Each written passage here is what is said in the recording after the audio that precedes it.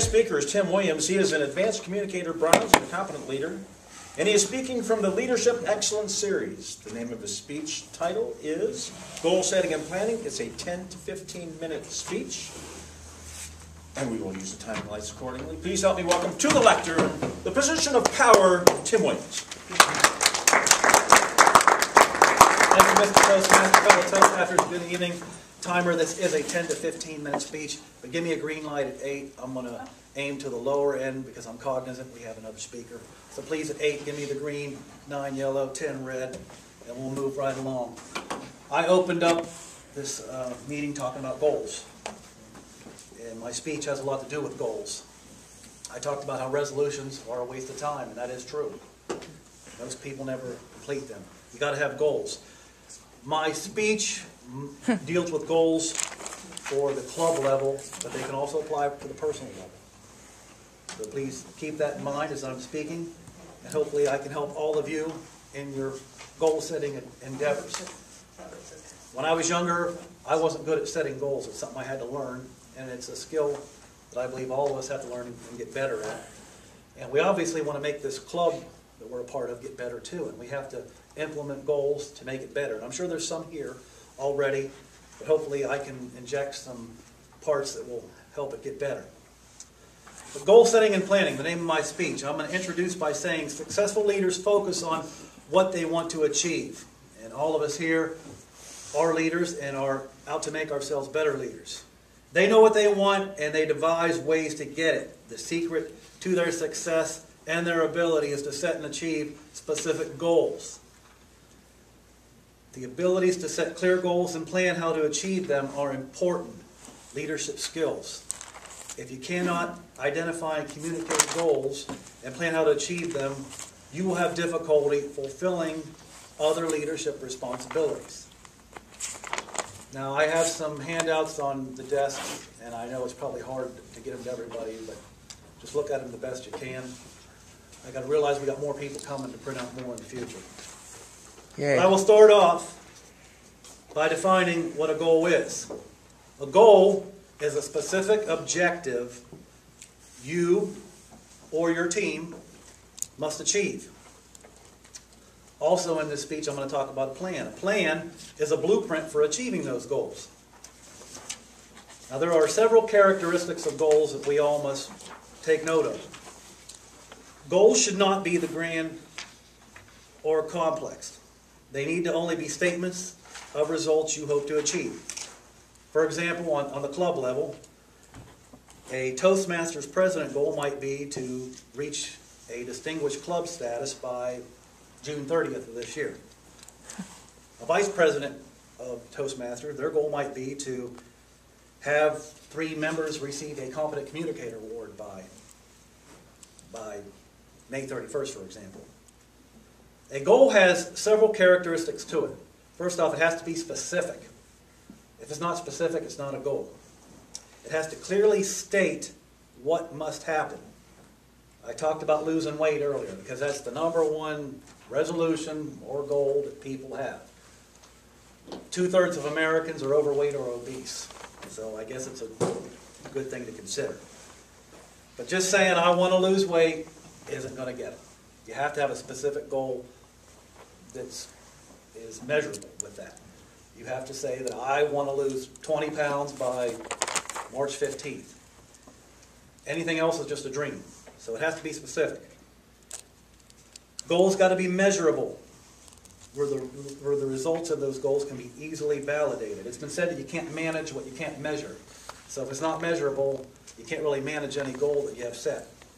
It's got to be action-oriented. It has to begin with the word to and followed by a verb like to lose weight, to gain more money in my retirement account, to gain more friends, to make more people happy. That's what it has to be. It has to be action-oriented. It has to be realistic. If you need to lose 100 pounds, you can't say, I'm going to lose 100 pounds in 1 month, because it'll kill you. So it's got to be realistic. It is challenging, yet practical and achievable, not too high or too low. It has to be time-bounded. It has to have a timetable for the achievement. I I believe I spoke about that earlier. Something else I want to add to that isn't in the notes that I downloaded from the Toastmasters site is that goal has to be yours also, yours only. I know we have Dr. Tim Barrio in the back. He's obviously achieved the goal of becoming a physician. Very impressive. If he only did that because that was his mother's goal and not his own, then I don't know if I would want to be his patient. So a goal has to be yours. It really can't be somebody else's. Now on the club level, it's important to implement goals that we set out to achieve. You have to involve team members in setting your goals. You do that at work. If you're a boss or a manager at work, you have a team, usually set those goals for them. And of course, if you're an employee, you tend to achieve what your boss's goals are. Nothing wrong with that. But in that situation, you have to involve people in doing that. And I know I've been on both ends where I've been the person in charge and I've been the person being led. And I've had to help people achieve their goals. And when they gave me clear guidance on how to do that, I knew what I was doing and I worked hard to help them achieve that. And the same was when I was on the other end of that side also. People will increase their commitment to goals when they are involved in setting them. So it's important to involve others in setting the goals. And write each goal down for the best results. And consider what you must do to achieve it. And always go back and review those goals. Look at them and see how you're coming along. Sit down with people and say, maybe ask them what you need to do better to achieve them. Or if you see where they're maybe going off the path, you can direct them in the right direction to keep them going. I know in the military they do that a lot for you. Now I talked about planning. A plan describes how a goal will be achieved. It provides the structure needed to accomplish all your activities. Planning reinforces the goals. Planning makes leaders more future-oriented. Planning enables leaders to coordinate decisions. If you don't have a plan that's laid out, you really can't make an informed decision. Planning ensures efficient uses of resources. You can have all the resources in the world, but if you don't have a proper plan documenting them, they will just be used in a manner that we don't want to see happen. Now there's 5 steps to planning, and you'll see it on your slides that I have before you. Once all these goals are determined, the planning process can be broken down into 5 easy steps. You establish strategies to identify how you achieve the goal and list all the specific steps. For example, if a club president's goal is to be the distinguished club, like I said earlier, you should list the specific steps that you must take to achieve that goal, to achieve the Distinguished Club program. And I think this club has already achieved that, to the best of my knowledge. And if I'm not, you can correct me where I'm wrong. Set a timetable. A club should establish a deadline for meeting a certain goal, no matter what that is. Number 3 is assign responsibilities. Delegate tasks to the team. And task the person that is best suited for that. Anticipate obstacles. There's always going to be obstacles. No matter what the line of work is, whether it's a club, whether it's a business, there's always going to be obstacles. And you have to plan for those obstacles and be prepared to overcome them when they come your way. And then, of course, modify the plan as necessary. For example, if the Vice President of Education realizes that one of the individuals trying to achieve their CC award but not achieve it in time, then he or she looks at the rest of the club members who may be close to achieving to fulfill that goal. Now, I'm getting near the end of my speech, so I'm going to get ready to wrap this up. But careful goal setting and planning are the keys to achieving results and making an individual a successful leader. By using the information conveyed, a person will be able to set goals and develop plans that will result in achieving those goals. Everybody here has to have a goal, and you have to know you're doing it.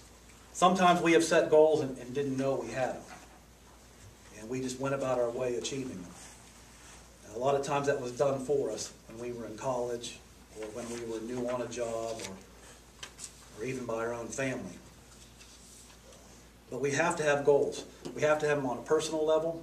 We have to have them on a club level. You have to have them